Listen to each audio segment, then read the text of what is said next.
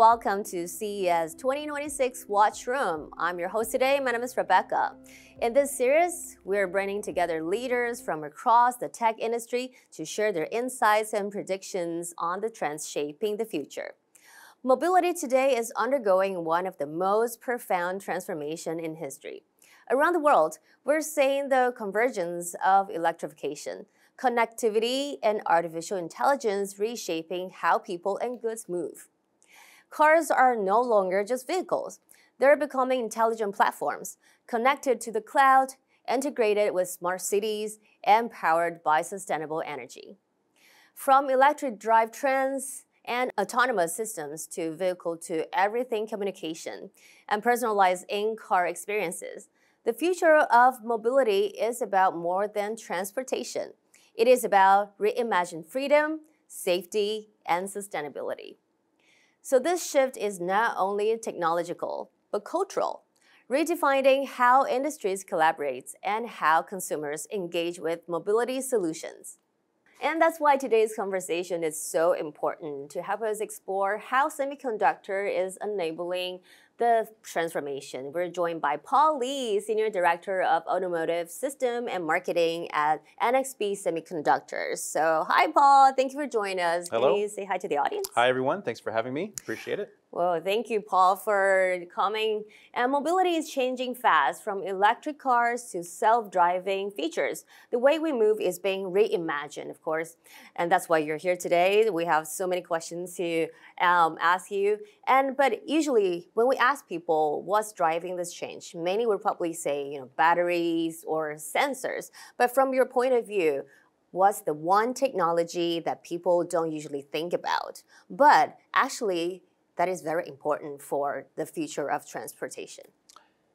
When you think about a vehicle, you really don't realize how many microcontrollers and microprocessors are actually inside a vehicle. There could be up to 100 potentially, or even 150 microcontrollers and processors managing every single activity that's going on in the vehicle today. That's the most important part, the microcontrollers and processors, that really is the silent backbone of modern electronics. And actually, it is very fascinating because while most people don't think about it, but companies like, NXP, I believe you have been working on it for decades, probably on this technology, and to keep the pace with the innovation. So for NXP, it has been the forefront of automotive innovation. So could you start by sharing how NXP defines mobility reimagined and the role semiconductors play in reshaping the automotive industry? So for NXP, mobility reimagined actually means going from a mechanical world to a software-defined intelligent edge platform. What this really means is that it enables vehicles that are safe by design, for example, that are targeting zero accidents through advanced sensing, secure networking, and functional safety. It also means that it's electrified and efficient, optimizing energy use and powertrain control for sustainability.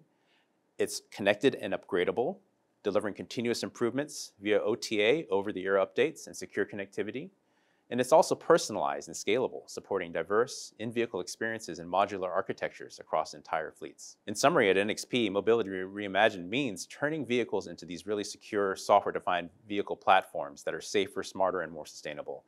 Semiconductors are really the silent enabler, powering electrification, connectivity, and edge intelligence. So these cars can evolve like smartphones, delivering new features and experiences throughout their life cycle. So as you mentioned about electrified and efficient, in terms of electric car, electrification is central to the future of mobility. So what are NXP's key contributions to EVs and charging infrastructure? Electrification isn't just about the volts. It's about intelligence and safety. NXP delivers ASIL certified battery management systems, silicon carbide ready traction inverter control, and also secure ISO 15118 charging platforms. All of these semiconductor innovations enable fast charging, predictive diagnostics, grid-aware energy flow, making those EV ecosystems scalable and future-proof. Safety is at the heart of everything we do. Vehicles today are connected to the cloud, to infrastructure, and even to other cars. And that's really exciting, but it also means we need strong cybersecurity and functional safety frameworks. NXP provides secure platforms that protects data and ensures systems respond reliably. Whether it's advanced driver assistance or vehicle-to-everything communication, our goal is to really make sure innovation never compromises safety. Oh, okay. So I believe like mobility today is about intelligence and also, of course, safety. So how does NXP ensure vehicles are not only smart but also safe?